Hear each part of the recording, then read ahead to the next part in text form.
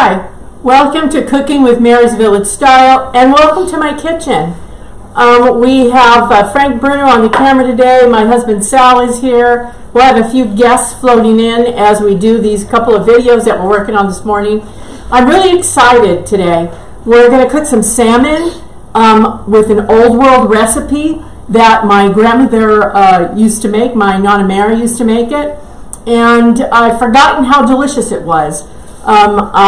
It's been a long time since I cooked salmon the way that we're going to do it today, and it's very simple, very few ingredients. We're going to use, we're going to dust our salmon with flour, and then we're going to make an onion mixture to put on top. And our ingredients are going to be red onions, sliced red onions, olive oil, oregano, and red wine vinegar, and salt and pepper. And that's all we're going to use today. So let's get started. We're going to dust our salmon fillets with some flour just really lightly. It's going to be very fast, and it also cooks very fast. Doesn't have to be perfect, just very easy, very simple. No crazy ingredients, nothing special that you have to buy or do.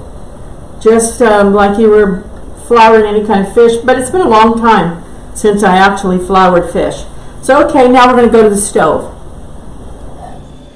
Okay, so we're just going to fry our fish, and I'm frying it on high. And you use the canola? I put canola oil inside the frying pan and heated it up. Can you use any vegetable oil? Or? I think so. I think, you know, whatever you like. But you don't use olive oil? No, no, I don't use olive oil because it'll burn real fast. Okay. Even though this is going to cook really fast, I don't want to use olive oil on this. And there's going to be plenty of olive oil in this dish when we do the onions. So, but right now we're just trying to fry the fish. And again, do you use sea salt? Yeah, I'm using this salt that I get at a Big Lots, and it's called So Salt. And it's from Tropany, which is right next door to Isla della Femmine. So I use that. I like it. It has a fresh taste to it. It's good. You know, very inexpensive. So the salmon will be cooked in a few minutes, and I don't know if you can even see this, but it's turning pink on the bottom half. It looks beautiful. Can you see? I don't know if you can see that on the camera, but it looks really beautiful.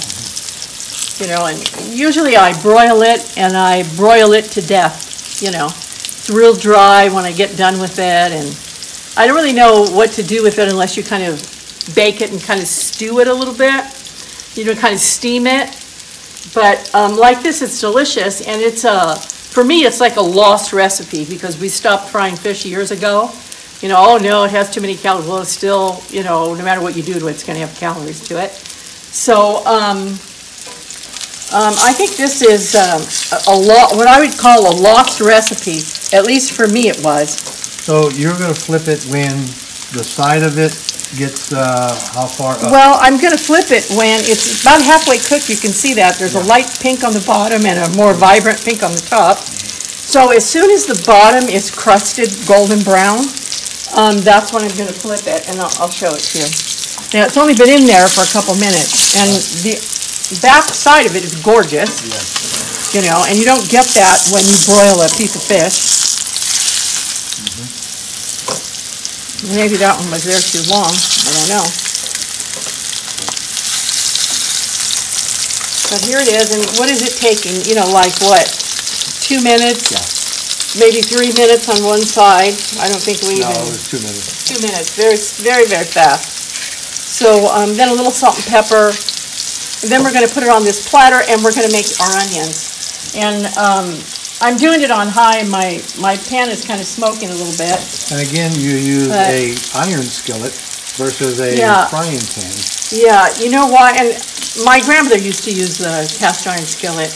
And you can see why, because the color that you're getting from the frying in this pan is a lot, it's a lot hotter than if you used a stainless steel pan or what do you call it? The coated pans, you know, the non-stick, So now when I look at this piece of fish, you can actually see that it's light pink all the way through, from top to bottom. So I want it to get just a teeny bit brown on the other side, a little teeny bit more. So I would say 2 minutes on each side, and your piece of fish is cooked, and it'll be moist and delicious on the inside. That's when I get in trouble. My wife tells me that my fish has been cooked. Your fish is cooked? Yeah, so I'm familiar with that phrase. I think it's worse if they say your goose is cooked. My goose is cooked. Okay, so But now the pan is smoking. Us Sicilians don't eat goose. Yeah. So this is your finished piece of fish. Can't be any prettier than that. And I think that's a cooked piece of fish. Yes, it is. Okay. So we're going to put this pan away and start our onions. But you don't use a skillet for this one. You wouldn't cook the onions in the frying pan with the fish. Well, I'll tell you one of my problems, cooking, is that when I have a dark color pan, I can't see what's going on with the product that I'm cooking. So anytime I can, I want to use stainless steel. Sometimes I use a coated pan, a nonstick pan, but for my onions, I want them to come out just before they get dark. I don't want dark onions on top of my salmon. So I'm just going to put them in this pan where I can control the color. Got it. So you want to what do they call it? Elusive? I want them translucent. Translucent, yeah. But I want them a little bit just at the caramelized stage, but not past that. Okay. That's a lot of onions. How many is that? A couple? No, I think I kind of overdid it, but the thing is, these are going to melt to half. Okay, so it looks like a lot now, but they're going to melt down, and you're going to have half of that. And I wanted to have enough onions so that I could create a little bit of a sauce with the olive oil and the vinegar that I'm going to put in here, so that it can actually penetrate some of the fish. Okay, so I want to make sure I have enough. So I think I had, it was about 3 big red onions.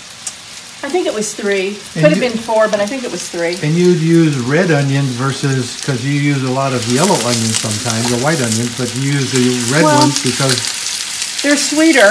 Okay. But I don't think my grandmother was discriminatory as far as her onions. I don't remember a lot of red onions when we were kids. Yeah, there was one type. It was like more of a football-shaped red onion. Yeah. But I guess they don't make that variety anymore. They don't grow that. They grow these. Everything we have now is GMO'd. My grandma used to make it out of whatever she had, and my grandmother had a grocery store, so we had a lot of variety of different things that maybe other people didn't have. We always seem to have a lot. So I chose red onions because it's sweeter. And I used to use red onions, to make liver and onions. But I think you can use, anything you want. It doesn't have to be red onion. It can be anything. I've used the Walla Wallas, and they seem to be pretty sweet also. Yeah, they are good. The white ones, yeah, they're good. And I know it looks like I'm putting a lot of olive oil. Yeah. And I am. I want to have a nice, I don't know if you can see that, where there's olive oil in the bottom of the pan. But I want to come out with some sauce. Okay. Would you ever cover the pan so it just steam more and get it softer? No? No, not for me. Okay. I want it kind of, it's going to have too much moisture in there. And I don't think so. I got you. I think just sauteing them until they saute down is the best way to go. And we're going to have half of this amount. It's just going to kind of melt. And we'll be right back. Starting up. Our onions have melted. You can see there isn't much left here. And I've been adding olive oil the whole time because I wanted that little pool of olive oil in the bottom, because that's kind of our sauce. So now I'm going to add some salt and pepper.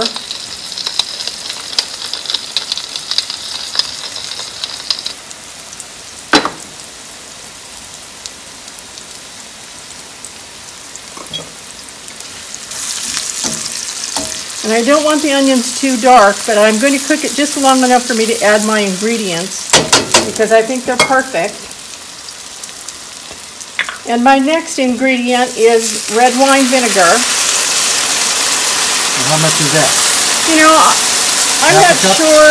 I'm going to lower the flame a little bit here. I don't really know, and I can't really describe it. I'm adding some Italian oregano. You're going to have to taste it in order to see if it has enough salt and pepper and vinegar. So it's to your taste. Some people may like it stronger, and some people may like it a little bit milder. I wish the audience could smell this right now. Smells great, doesn't it? Oh, very good. And talk about an old world lost recipe, for me anyway. So, you know, I'm going to put a little bit more vinegar. I would say we're using maybe a quarter to a third of a cup, not more than that. But you can use less if you'd, rather have less. It's your taste. Now I'm going to get you I'm going to turn this off and let it sit a little bit, and I'm going to get a spoon for you to taste it. Me? Yeah. Here's a taster.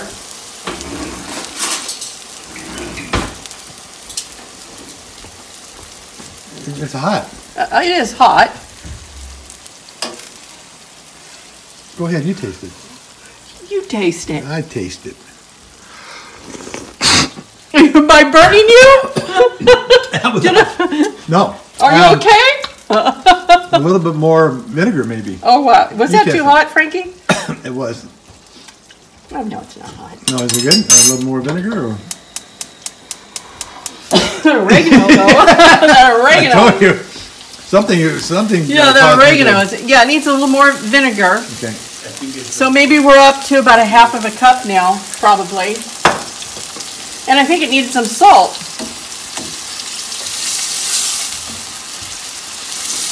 So we're going to have to season it twice as much as we thought.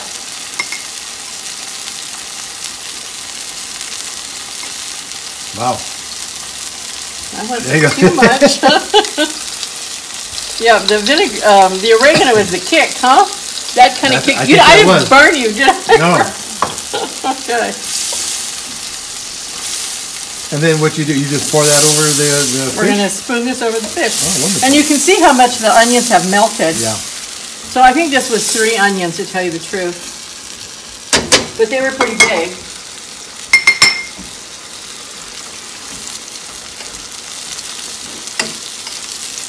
And you can see that it's kind of formed a little sauce in the bottom of the pan.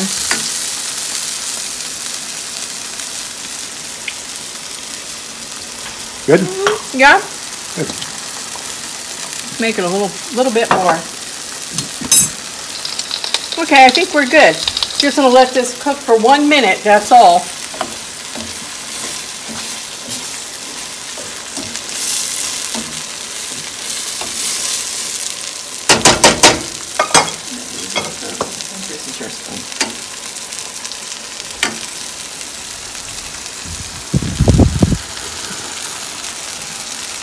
Yeah.